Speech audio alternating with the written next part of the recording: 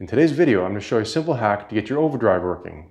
Hey guys, you probably come across our channel because you have a first-gen Dodge just like this, and you're running into some serious problems with your speedometer, your charging system, overdrive, air conditioning, what else? Preheats. Yeah, you need that if you're living in an area like we do here in Canada, where we get snow every day, even in the summertime, and you can't get your truck started. A number of years ago, our speedometer went.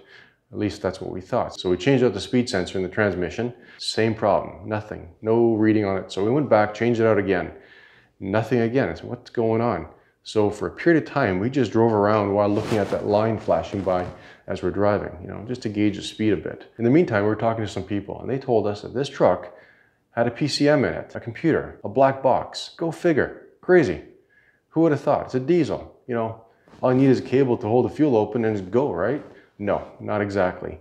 This is a 93 Dodge, and the first gen Dodges had a computer down in the front wheel well. Well, for whatever reason, moisture got into it and it died. And when that goes, you lose a whole load of stuff that makes this thing undrivable. We called the dealerships, called up different places. They had reman units available, but as you all know, those reman units, they just don't hold up. After some time, one thing or another will go. You can't trust them. It was at that point that we decided to chop this computer out and go old school. Hardwire everything. Since this was done 8 years ago, I can't show you the process of actually doing it, but I'm going to crawl around the truck and do my best to show you the different areas and how we tackled it. We didn't want to open up all the wiring harnesses, but we did some wire tracing at different locations. When the decision was made to pull out the computer, we simply unplugged the connector, pulled the wires out of the connector that were related to the overdrive, speedometer, charging system, just to make sure that they were dead. And we didn't touch any other wiring anywhere else. I'm going to start off with the overdrive because that's about the simplest hack you can do, especially if you're stuck on the road somewhere away from home and you need to get the truck home. You can run it without a speedometer, I never said that, but you can't run without the overdrive because no matter how hard you mash that pedal down, you're just not going to get the speed out of this truck. She's going to be a real slug. Believe you me, I've been there.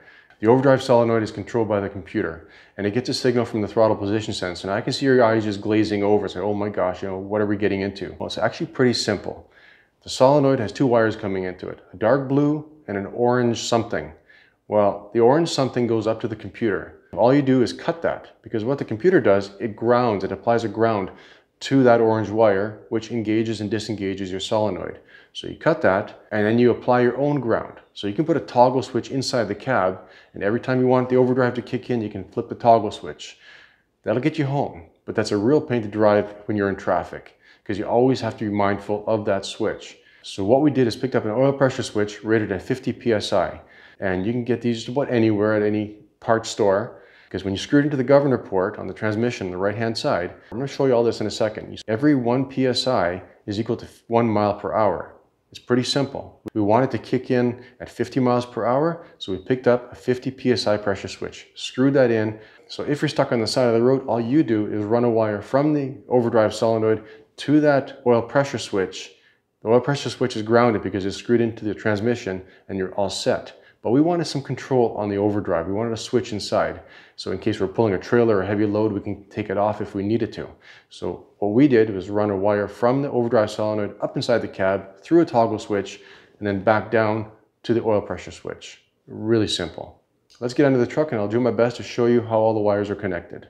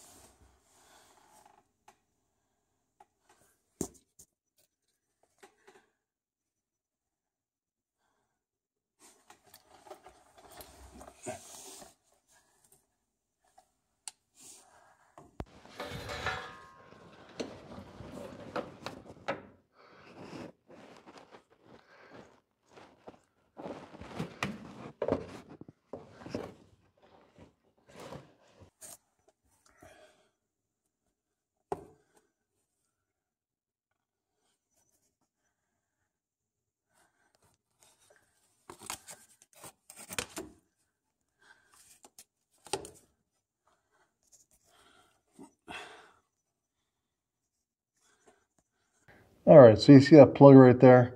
That's the overdrive solenoid. And that orange wire that kind of tucks out and goes towards the right, that's what went up to the computer before.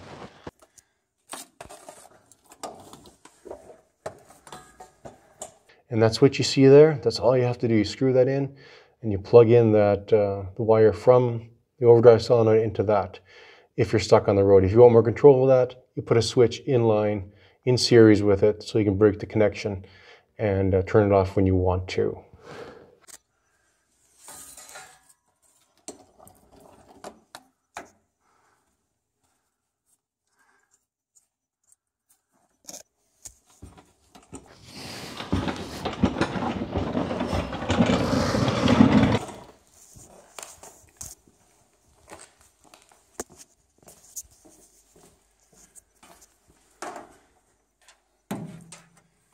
As you can see, that's the connector for the computer.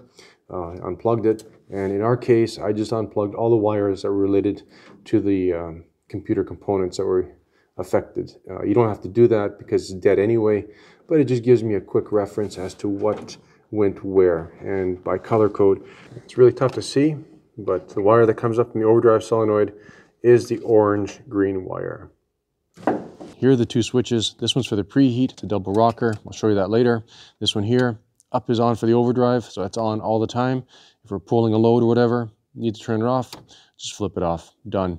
Yeah, I haven't relabeled them. It's been about 8 years. I mean to get to it, but just one of those things. So if you have any comments or questions about how to hook up your overdrive, put it down in the comments. I'll get to it as soon as I can and see if it can help you out. In today's video, I'm going to show you a simple hack to get your speedometer working. So when you're driving the truck and your speedometer goes, you have no way to tell how fast you're going. We use the lines on the road, but in the wintertime, your face gets frozen solid. And we couldn't keep doing that. So we found a way to get this speedometer working without using that computer. You'd think that the speed sensor in the transmission would send a direct signal up to the speedometer. Well, it does, but the computer controls the pickup sensor. The computer sends a voltage down to the pickup sensor to energize it, which at that point sends a signal up to your speedometer and gets the speedometer working. We have a thing called daytime running lights. It's not actual headlights, they just kind of glow and they don't really do anything except let other people know that you're around. If the speedometer circuit quits, if you lose that power to this pickup sensor, you'll also lose your daytime running lights. The truck runs on 12 volts. You'd think it'd be pretty simple. No, this pickup sensor runs on just under 8 volts. So we had to find a way to bring that 12 volts down to 8 to make that speedometer work. How do you do that? Do you throw a bunch of resistors in there? No, it just doesn't. It's not feasible. What you do is you get a transformer, a cell phone charger that plugs into the cigarette lighter, and it gets the job done. We basically disassembled it. We fed 12 volts to it from under the dash, and then we fed the tan yellow wire that went down to the pickup sensor with the 8 volts, well, 7.5. Okay, so right now we're looking under the dash in the truck. I'm going to flip the ignition key on. You see that orange or red glow? That's the charger, phone charger / transformer up inside. It's tucked up inside. I didn't want to pull it out, and it's hooked up to this tan yellow wire that used to go to the computer. I basically found another piece of tan wire, ran it into the cab, and that's what the phone charger / transformer supplies. And this goes down to the pickup sensor on the transmission down there, way down there. So you don't have to crawl around down there. You just pick it up here, run a wire into your cab, feed it with your phone charger / transformer, and you get your speedometer back. So that plug right there is what we use to supply power for the phone charger for the speedometer. The black-white on the far right is your negative, and your blue is switched plus 12 volts. So when the ignition switch is on, that's hot. And that supplies power to that transformer through those wires with those spades on the other side there, closer to the firewall, out and around, and inside through that grommet. Those two orange wires, that's for your overdrive control. And the best thing is, that little charger has a little LED on it. You know how cheaply those things are made. If that charger quits, well, your speedometer is going to die. But you also know that the problem is with your charger. You just switch it out for another one and get things up and running again. So I hope you found this video helpful. If you have any comments or questions, throw them down below. I appreciate you guys watching. In our next video, we're going to cover the charging system. Please like, subscribe, and share this channel with anybody you know who owns a Dodge truck. of this generation. It might help them out with their problems too. Thanks a lot.